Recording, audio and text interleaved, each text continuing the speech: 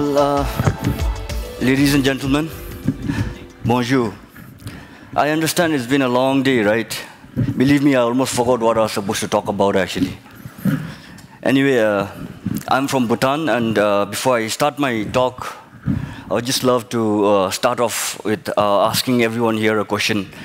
With the raise of hands, please. How many of you here heard about Bhutan? Surprising, really. I thought there'll be no hands, going up in the air, but really, I'm quite pleased to see so many hands going up in the air. Anyway, like I said, I come from Bhutan, and I wanted to talk to you about a story on gross national happiness that we have adopted in Bhutan as a development approach. So as you can see on the slides, I'll be talking on how we operationalize the concept of gross national happiness back in my country. Before I begin on what gross national happiness is all about, I would just like to give you all a brief background about how the idea of gross national happiness got conceived in Bhutan. The picture you see in on the slide up there is the fourth king of Bhutan, actually, the father of the present king. Actually, I wasn't expecting any hands to go up in the air that time because Bhutan actually exposed to the outside world rather late, very late actually. And on the hindsight just now, when we look back, it proved to be an asset for us because as wise as our king is, we got to learn a lot from the neighboring countries who opened up to the world rather early. And we got to sort of copy the best practices and also sort of keep away the negative things that the countries actually experienced. So development as we know, our king realized that development as we know is not catering to the need of our people. So after he became king in the early 1970s, he happened to be traveling through one of the airports in India, and some journalists came to him asking him about Bhutan and asking about his country. And I don't know, one of the journalists happened to ask him, so what's the GDP of your country? That's when His Majesty made this paradigm-shifting statement, and he said, GNH is more important than GNP for my country. So this is how the idea of gross national happiness got conceived in Bhutan. Now, what is GNH? Okay, before we go on to answer this question, I think earlier this morning, Professor Joseph Stiglitz says something like, if you measure the wrong thing, you will get the wrong answers, right? And I think he went on to indicate that measuring GDP is not the right thing. So, we are in absolute agreement with what Professor Stiglitz had to say, because of which we adopted gross national happiness as a measure of progress for our country. And this is not to say that gross national happiness is opposed to GDP. After all, when we are hungry, when we don't have enough to eat or enough to wear or things like that, we need income from economic growth to alleviate these issues, right? So GNH is not opposed to GDP, but we like to, according to the GNH paradigm, we just like to consider GDP as just one of the parameters.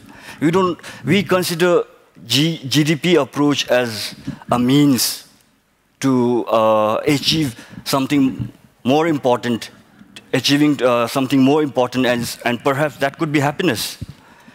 So that's how we had actually adopted GNH as our development philosophy, and it is nothing actually. It's basically to say that if you want to achieve happiness in life, you have to have a balanced approach. Therefore, GNH is defined as a multidimensional development approach that seeks to achieve a harmonious balance between material well-being with that of the spiritual, emotional, and cultural needs of our society.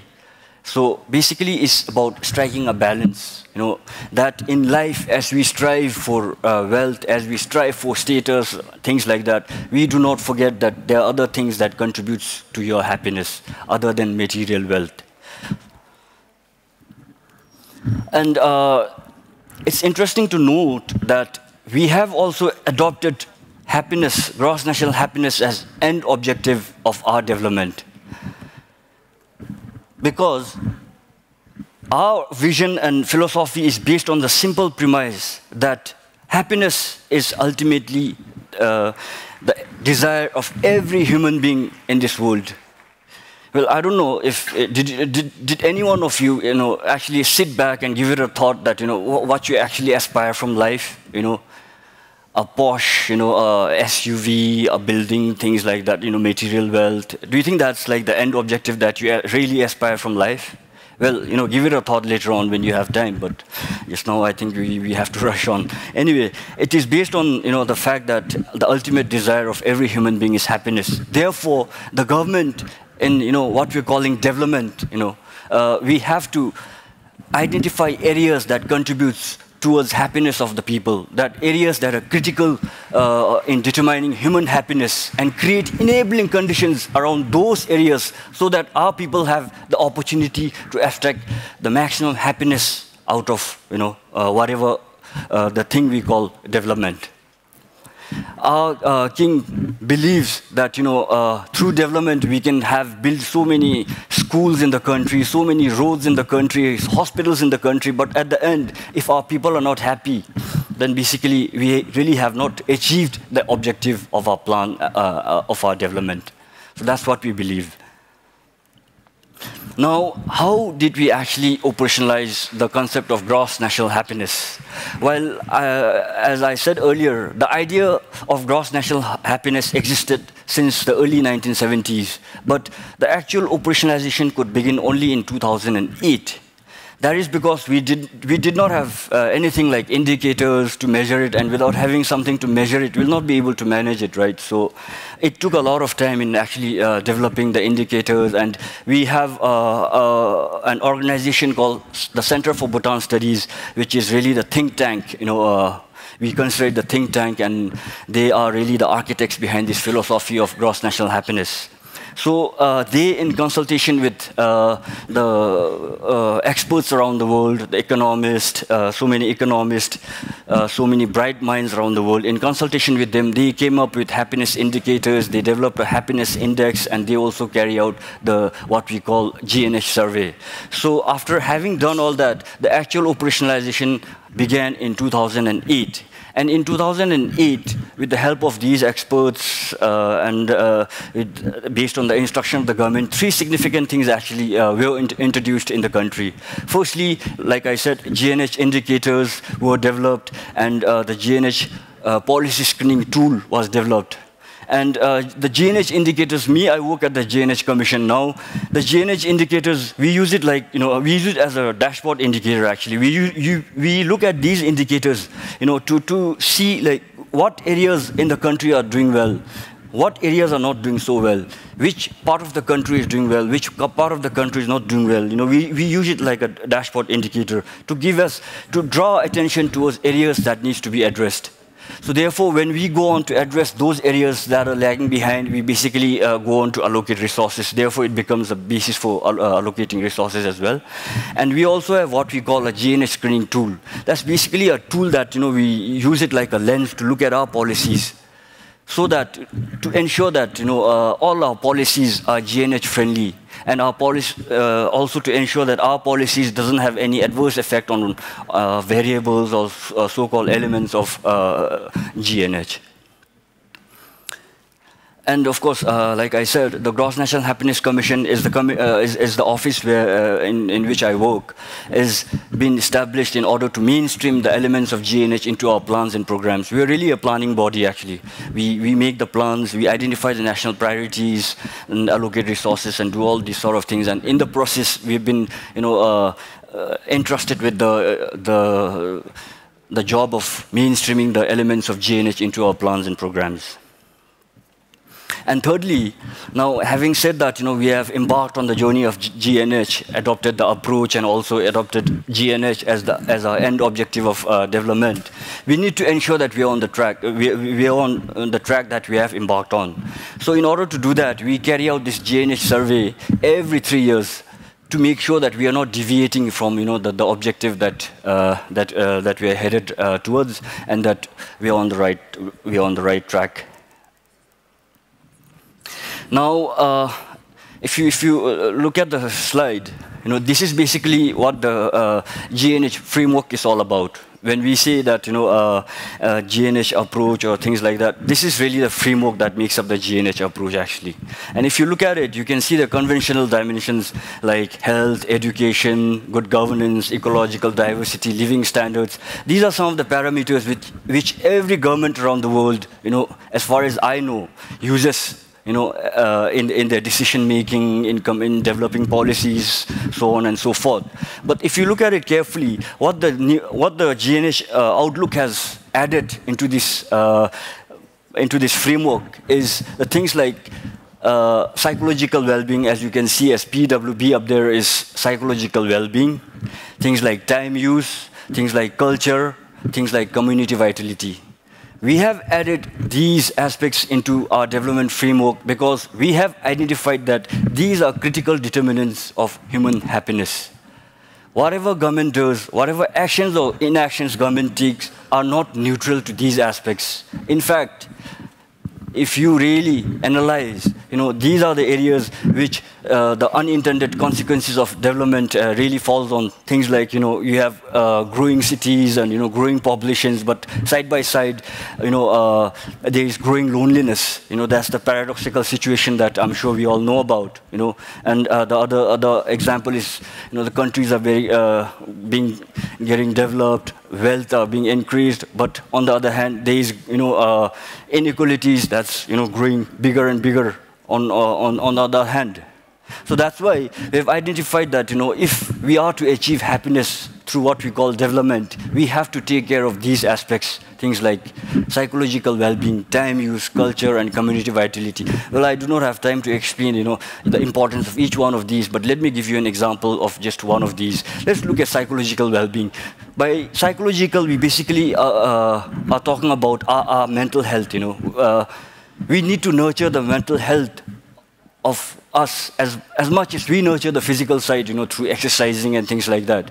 And some of the powerful tools to enhance our psychological well-being are things like, meditation, things like saying prayers. I'm sure there are a lot of you who practice meditation here. Yeah. So, I'm sure I don't need to pronounce the benefits that someone can actually get out of things like meditation. To this end, as a measure in order to enhance the psychological well-being of the Bhutanese people, we have introduced an initiative called Educating for GNH. And under that particular program, one thing I can tell you as an example is we have introduced meditation in all the schools in Bhutan. So now all the schools in Bhutan, they start their day with 2 to 3 minutes of meditation in the morning and ends the day with 2 to 3 minutes of meditation at the end of the day. So this is, one example that I can tell you about. And of course, whatever government does, whatever policies that government introduces should not also affect, how people use their time. There should be a proper balance of how people use their time between leisure, sleep, and work. So if there isn't a balance in how you use your time, you cannot expect to be happy in the long run. So this is how we, take care of these aspects while making policies, while making decisions, so on and so forth. Now, why gross national happiness? Again, coming back to what Professor Stiglitz said, is in line with that again. We have to understand that, GDP is biased towards production and consumption, right? GDP, induces people to produce more, earn more so that they can consume more. But when we talk about, continued production and things like that, we're talking about, basically using our natural resources. But we have to remember that we live in a world where natural resources are not growing anymore. There's only so much of natural resources that we can exploit. So we need to strike a balance. We need to think about the future generations that are going to come into this world. Our natural resources are not going to grow. So just to give you a very simple example, we have a saying in Bhutan which I would like to literally translate in English. If you have a cow, let me just throw this question. If you have a cow, what would you prefer to do with it? Sell the cow or milk the cow? You know, in our Bhutanese saying, basically, you know, the saying goes like, if you own a cow, it's better to milk the cow and reap the benefits as opposed to selling the cow or killing the cow, selling it as beef, you know. That's because, you know, if you sell the cow or if you kill the cow and sell the, you know, sell the beef, your bank account might just increase overnight. You know, your GDP will grow over the roof, you know, overnight, fine. But how long is that going to last? I don't think that's going to last for long. But as opposed to doing that, if you actually milk the cow and reap the benefits, you may not become rich overnight, you know, but you will have enough to eat, enough to live by, sustain, you know, for a long period of time. So in my opinion, that's, you know, the basic difference between the GDP and the GNH approach. Now, you know, what has the GDP approach done today? What has the development as we today has done? You know, the situation of the contemporary world that we live in.